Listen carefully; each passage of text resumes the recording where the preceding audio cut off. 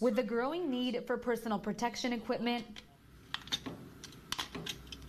a professor and a couple of graduate students from Texas A&M are stepping up, creating and testing different types of masks. You could have the best filter, but if it doesn't fit your face, particles are going to come right into the gaps. The goal to help healthcare professionals know which masks will protect them best, in case there aren't enough N95 masks to go around. Unfortunately, the supply of those is not meeting the demand, so they asked us if we could evaluate alternatives to just in case they run out and they can't put off procedures. So Chris Ione and his students 2, 3.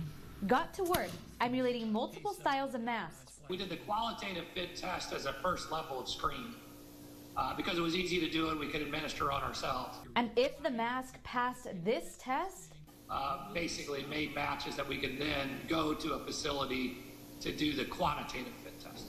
And one style stood out from the rest, the left-right fold style of the N95 mask. We did not reach the N95 standard, okay, but they were at least filtering material and fitting accordingly, and then they passed the qualitative fit test. But Chris Ione says this do-it-yourself version will do the job, and the low technology methodology makes it possible for anyone to make their own.